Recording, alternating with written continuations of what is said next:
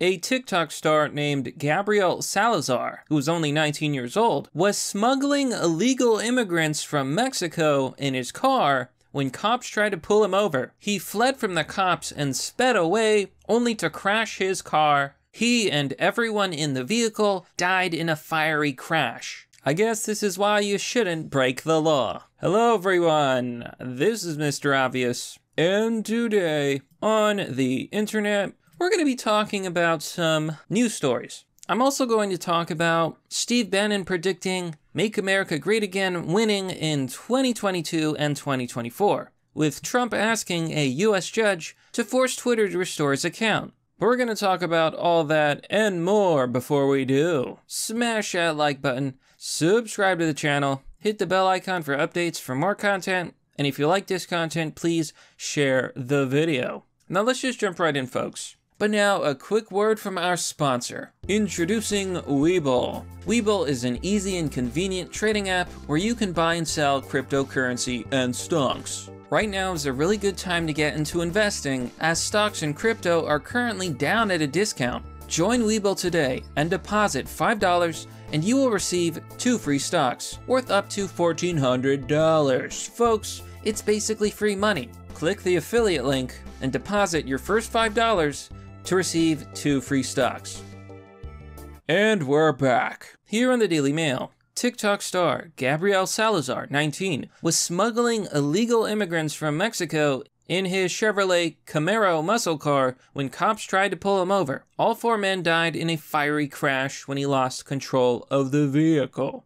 So TikTok star Gabriel Salazar, also known as Gabe Not Babe on social media, died on Sunday in Zavala County, Texas, with 3 other men 50 miles from the Mexican border. He was driving 3 undocumented, undocumented, you know, I just love it how they always say undocumented Mexican immigrants or undocumented migrants. There's no such thing as an undocumented person. What you mean to say is an illegal Mexican immigrant who's breaking the law. The names of the 3 men were Luis Jimenez Mora, Jose Molina Lara, and Sergio Espinoza Flores, who also died in the crash, according to Zavala County Sheriff's Office. This is a smuggling case, it's that simple. And this is the crazy part about this. This dude was a TikTok star guy, he was on the internet, and he was smuggling people illegally. How many people do you think are smuggling illegal immigrants on a daily basis? And this is exactly what the Democrats are allowing to happen. And Joe Biden's administration, here it says, the influencer had more than 2 million followers on TikTok, where he shared videos of himself lip-syncing and dancing, and more than 757,000 on Instagram. You know, I really have no idea why people like this become famous. First of all, TikTok is owned by the Chinese, and I have a feeling that their algorithms promote people who specifically are a negative influence. This guy was clearly a negative influence, enabling human trafficking. He was illegally smuggling people across the border, hurting America and hurting this country. Why is this popular? Who the hell cares about this guy in his Zoomer haircut and his douchebag friend? I don't get it. But apparently he was really, really big. I mean, 2 million followers, that's incredible. And sure, it's sad that this man has passed away. It's sad that the people that were with him passed away. But if you weren't breaking the law in the first place, nothing bad would have happened. So here the story says, TikTok star Gabriel Salazar was driving 3 undocumented immigrants from Mexico during the night on his fatal high-speed police chase in Texas.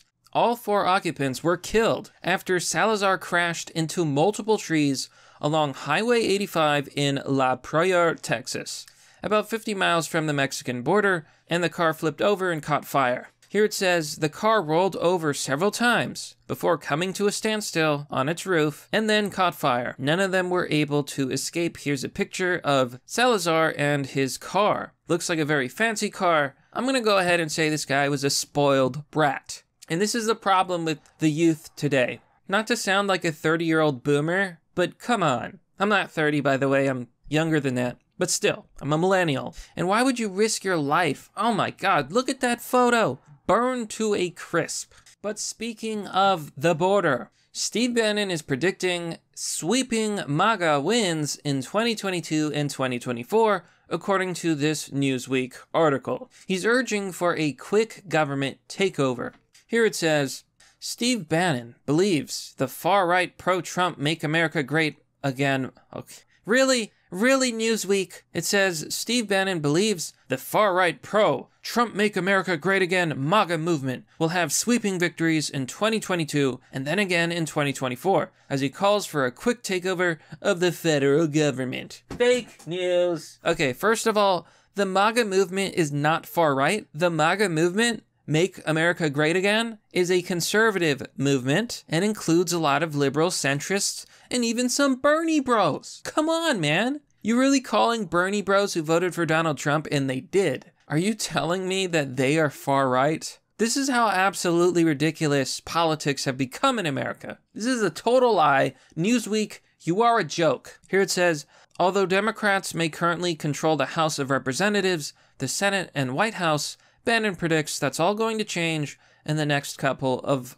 elections. So he's talking about the midterms. In the midterms, there's going to be a bunch of votes, and we have the potential to flip the House. A lot of people suspect that because of Biden's disastrous policies and total failure over the economy, that people are going to vote for Republicans and totally take back the House. If Republicans can hold the Senate, well, that would mean that Biden is stripped of a lot of power, because then it would be Biden and a Republican Senate and House, effectively making Biden a lame duck president, which honestly is probably the best possible result.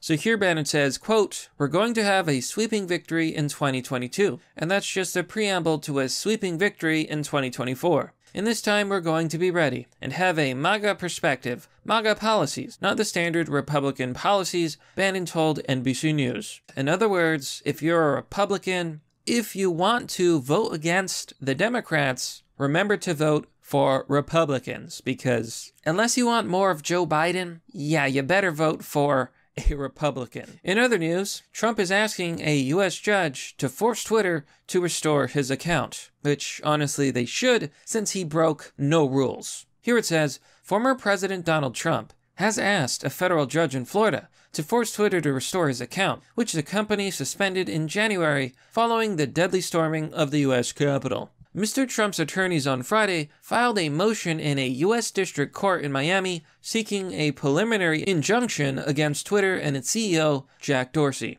They argue that Twitter is censoring Mr. Trump in violation of his First Amendment rights, according to the motion. Twitter declined to comment Saturday on Mr. Trump's filing. I'm going to tell you what this is really about. The reason that Twitter banned Trump, it's not because he broke the rules, which he did not. They claim that he was glorifying violence due to the January 6th protest. However, this is a complete and utter lie. Trump literally said in a message that people should go home with peace in their hearts. No violence. In fact, he argued against violence. Yet if you ask the average lefty, the average liberal, they'll tell you, oh, Trump was glorifying the violence, all the violence, which is a complete and utter lie. I'll tell you why they banned Trump, because they do not want Republicans to win. All these social media platforms, you got big tech, you got YouTube, Facebook, Twitter, they're all left-wing. And they always say, we're not biased. We believe in equality in both opinions. No, they don't. Left-wingers can say whatever they want on Twitter, whatever they want on Facebook. They will never get banned. The Taliban has Twitter accounts that tells you everything you need to know. Jack Dorsey is literally platforming actual terrorists, but not Trump? Are you kidding me? Reinstate the man and do it right now. But let's talk about the next story. Here on the Daily Mail, Joe Biden reveals he'll tour the country next week to sell his scaled-back $2.3 trillion budget package, after humiliating no vote and admits everyone is frustrated. Yeah. So, it's a little bit too late for this, but he's going to do it anyway. The $3.5 trillion infrastructure package basically failed when Nancy Pelosi said, we're not going to have a vote. I think it's because they know that the vote would fail. But this is just another epic failure in the long list of disasters that Joe Biden has done. I think the funniest part of this was Joe Manchin, a Democrat, who was looking down at protesters from his 700,000 yacht, saying, and I quote, we're gonna make the rich pay. while holding out on Biden's $3.5 trillion bill. So Senator Joe Manchin was one of the people who said that he did not want the spending bill. And in this hilarious clip, he said, "We're going to make the rich pay from his $700,000 yacht." Rich elites who really don't give a damn about you. But that, my friends, is merely the obvious. Well, that's all for now, folks. What do you think about this story? Let me know by commenting down below. As always, support the channel by joining me on Patreon or Subscribestar, as this channel is currently not monetized. It is supported by viewers like you. If you want to donate, check out my donor box page or send me crypto. Links and addresses are down below. Thanks for watching, have a wonderful day, and I'll see you all next time.